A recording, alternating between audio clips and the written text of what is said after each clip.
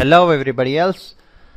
When you install this XAMPP control panel, so when you install this on your computer, so it creates a folder called XAMPP in your local computer. Just go to your computer and local disk C if you are using Windows, or you can find similar things in your other operating systems, but I'm using Windows, so I will go to C drive, and there I can find a folder called XAMPP.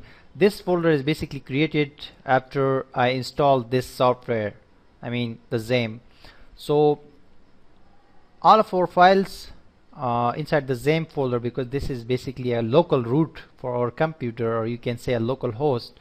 So whatever files we will be creating in this project or in this course will all be saved inside the XAMPP folder. So you need to click this XAMPP folder and find a folder called htdocs. This htdocs folder is basically our main directory, main root directory, which we can access through localhost URL in the browser. So just double click it.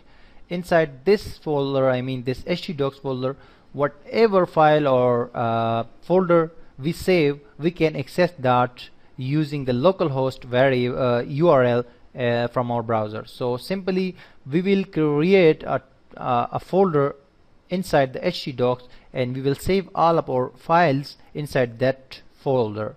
So that will be our project folder basically, because we cannot save the files or the folders outside this folder, because we are using a server-side scripting language PHP, which is very important.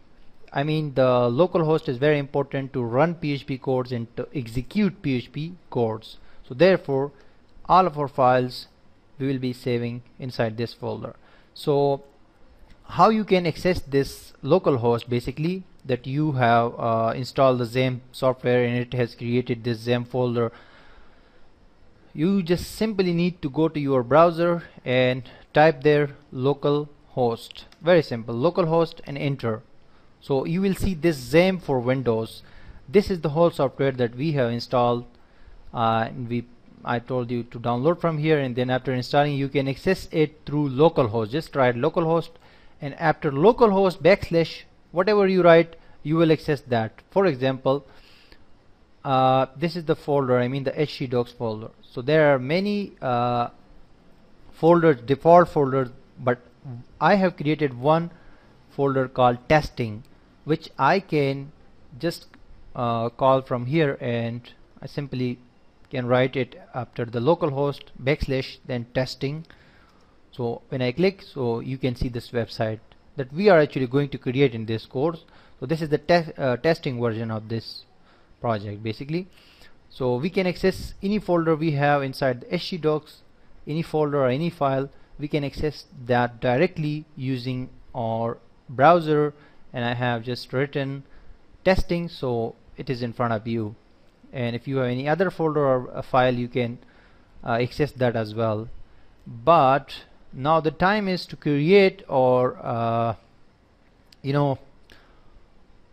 our project folder or here inside the htdocs. Very simply click new folder, name it ecommerce.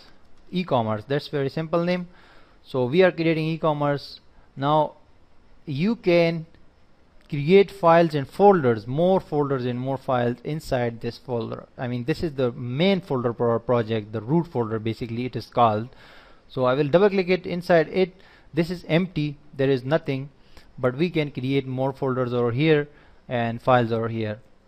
So basically when you are creating a mega project or a big project, so you actually create all the folders for that project in the starting, so you can avoid misunderstandings, errors, or any other things later on. So therefore we will create all the folders right now inside this main folder e-commerce that we have just created. So click new folder. One folder we will create for admin_area. This means all the files and folders related to admin area will be saved in this folder. Click new folder, and I will name it images.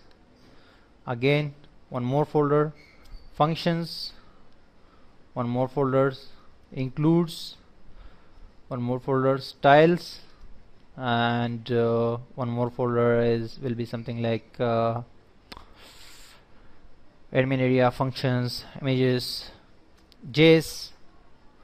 So these are some formal folders, I mean common folders which mostly we create for a web project or website or something like that. So we will create more folders whenever necessary, but for now these 6 folders are enough. So we will be saving our functions file inside this functions folder, images inside the images, includes inside the includes, JS and styles inside the in styles, and also this admin area. One more folder we need is customer. ठीक है जी? Customer is a folder where we will be actually saving all the files and folders associated with the customers basically. So we have created this all. Now in next video we'll create the index page for this project, and we will start work on that, so we can actually first of all we will create this website layout. We will have to create this website layout for this whole project. So we now have basically just created the folders for this project, and next video we'll create the index main page for this project. Stay tuned. Thank you.